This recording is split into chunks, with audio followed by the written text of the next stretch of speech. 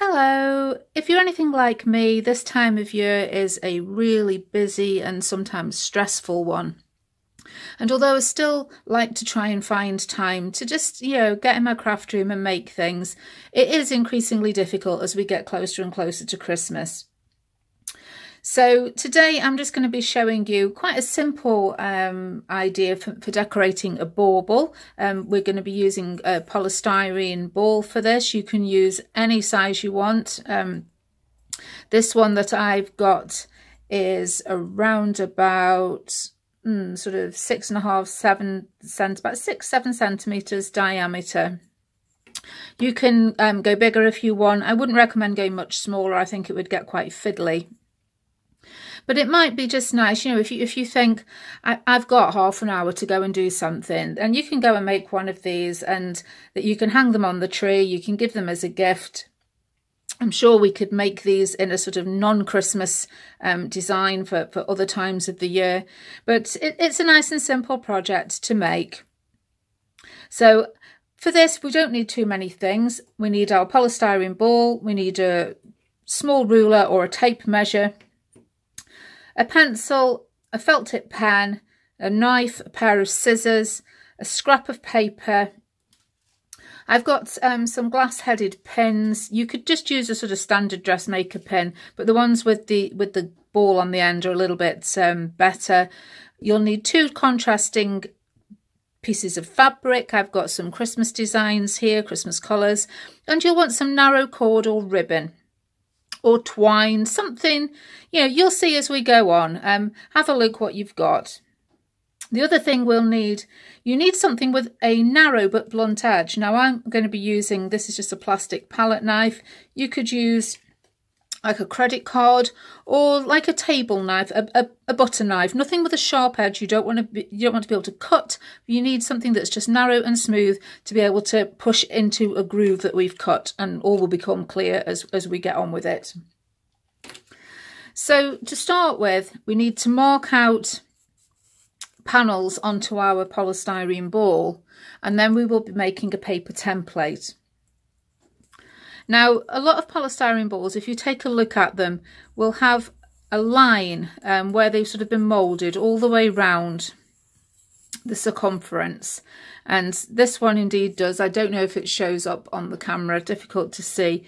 And it also has a sort of a dot where the top and the bottom is. Sort of North and South Pole and the equator, look at it that way.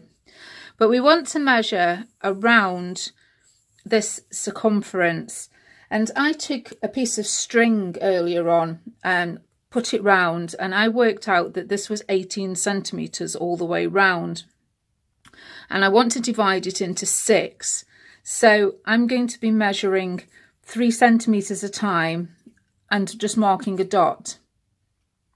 I'm just going to do that with my felt tip pen. So putting a dot to begin with, I'm just going to take my ruler and kind of roll it around, and when I get to 3 centimeters, just going to make another little mark.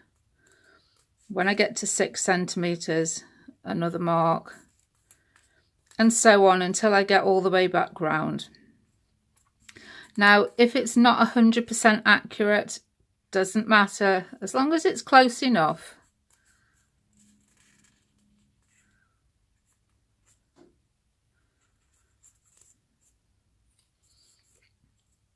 So I should have 6 evenly spaced segments around the circumference, and I'm just going to mark them a little bit more clearly now that I can put my ruler down.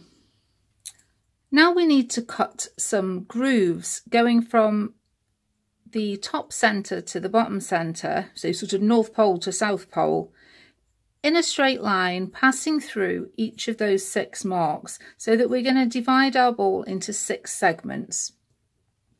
And for that you want to use a craft knife, and you want to go in about 1 centimetre. Now I'm using this scalpel that I've got, and I quite like the fact that where the handle meets the blade, there's about 1 centimetre of tip. So I'm going to use that as my gauge. You could always make a little mark on a knife blade, put a little bit of tape around it, just so you don't want to go in too far. If you feel more comfortable, you can draw a line and then follow the line, but it's fairly straightforward to sort of follow from that dot down to the centerpiece and then down either from the centerpiece to the end, or flip it over and go back from the other side to the center. And I'm just going to eyeball it. Do mind your fingers, obviously you're using a sharp knife.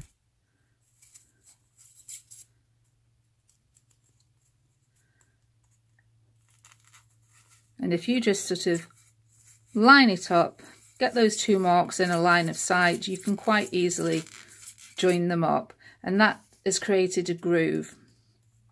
And we're going to repeat that for each of the marks that we made. So it gives us 6 fairly even segments.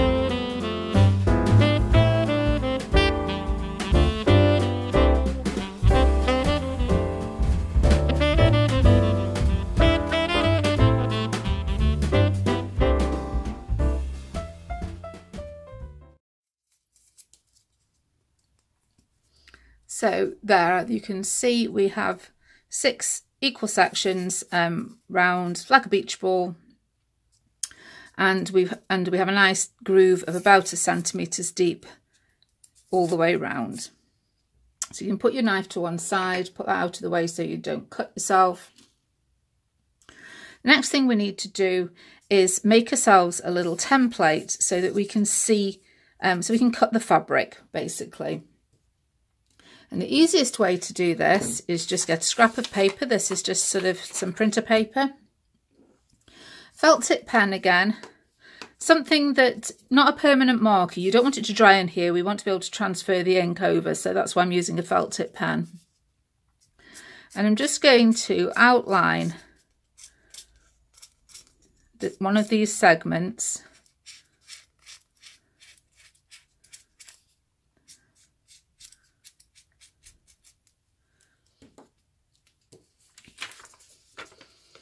And then just transfer that ink onto the paper just by pressing it in place. And that just gives us a rough idea. It's close enough. We just need to know the basic size and shape of that segment.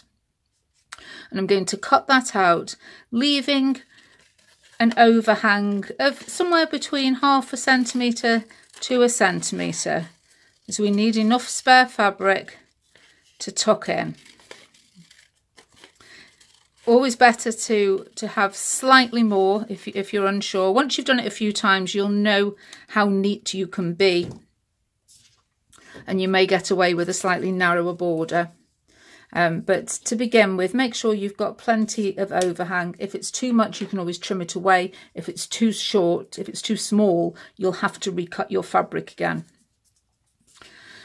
So we need to make 6 pieces, cut 6 pieces of fabric using our template, 3 from each piece. And I'm just going to place this on, draw around with my pencil and cut it out. And I'll be right back as soon as I've done that. Now that I've cut out my 6 panels of fabric, it's time to start putting them onto the ball. Now you can pop a little pin in at the top and the bottom if you want to hold it in place. But with this size, it's quite straightforward to do it without. You just need to line up your fabric fairly centrally over one of the panels. And then looking to just see where the groove is on either side, use the edge of your palette knife or whatever you're using just to tuck the fabric in. And working a bit on one side and then a bit on the other side to keep the fabric as straight as you possibly can. Just ease it into that groove.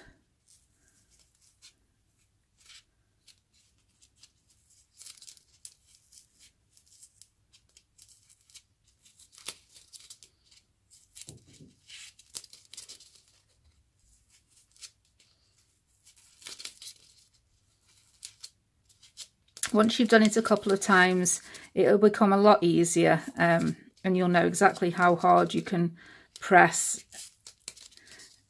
And you can always just pop it back out again if it's gone a little bit twisted. If you've got too much fabric, if you think that there's too much, just pop it out and take your scissors and just trim a little bit. As I say, to start with, you want, if anything, your piece of fabric to be a little bit too big, because you can always trim it down for a better fit.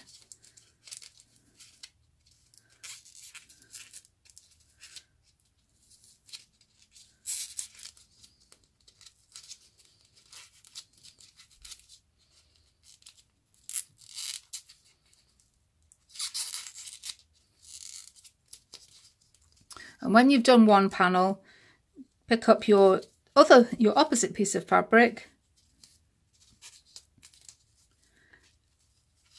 and put that into the next section in exactly the same way.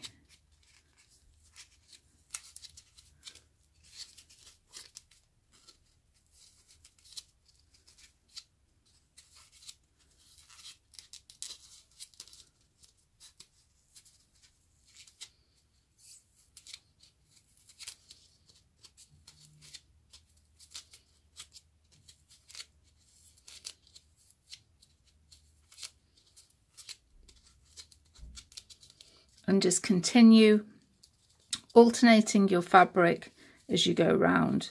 I mean, you can of course use the same fabric on every panel. You can use a different fabric on each panel if you want to.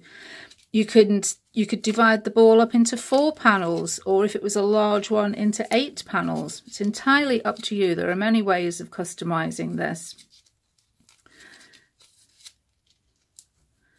But you're just going to continue to tuck the fabric in, working your way around until you've filled the ball, and I'll be back when I've done that.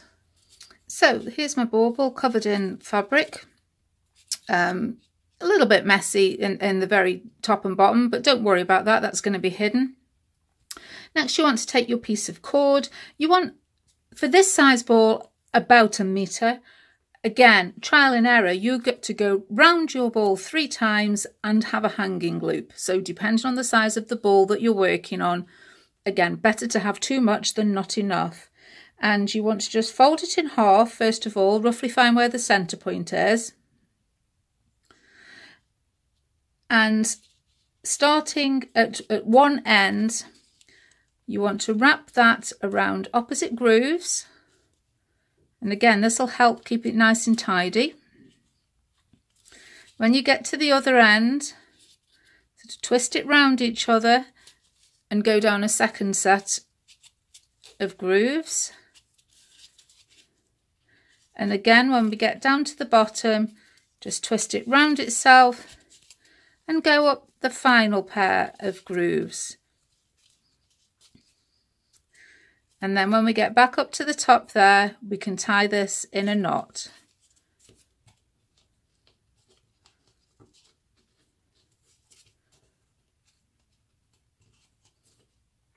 You want to keep it pulled fairly tightly.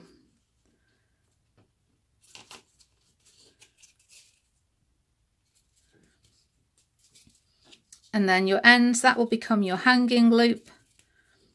So just knot those up at the top as well.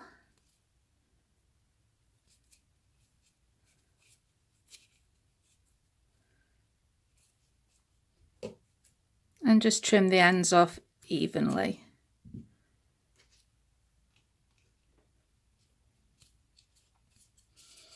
And just to finish off, just for added security, if you take a couple of glass-headed pins and pop one through that cord at the bottom and another one down through that cord at the top,